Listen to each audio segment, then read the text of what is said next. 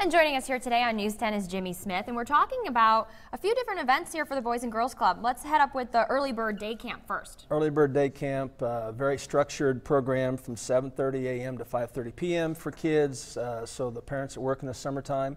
This starts the first Monday that school's out for the our Viola County School Corporation kids. So great. We do field trips, kind of take the kids on field trips. Now that we're in our new location, we'll be able to do a lot more outdoor activities. Kind of keep them busy for the summer. Oh my gosh, yeah. We've got a track out there. We can run them around there to kind of wear them out.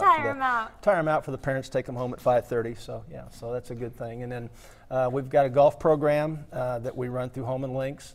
That's for kids, boys and girls 6 to 17 years of age who want to learn the etiquette and how to play golf and the rules and all that. So, and then we have basketball camps that we offer in the summertime. Now, if they want to sign up for any of these, how do they do that? Call the Boys and Girls Club at 232-2046, or they can go to our website. It's www.thbgc.org.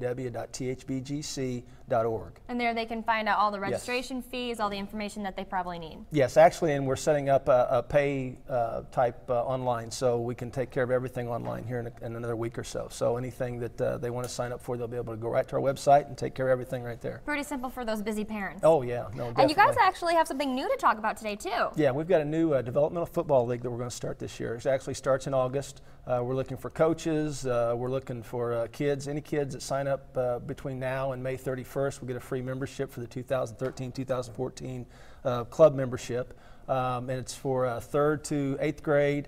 We'll have flag football for kindergarten to 3rd grade like we have in the past. But we've got equipment. We've got, we're ready to go. It's really exciting for us to get this tackle football league going and have something really positive for the kids in our community. Sounds good. And again, if they want any information, whether where to sign up or how much it's going to cost, they can go to the website or call that number. Sure can. Okay, yes. Sounds good. Well, thanks for joining us here today. Thank you. You're very welcome.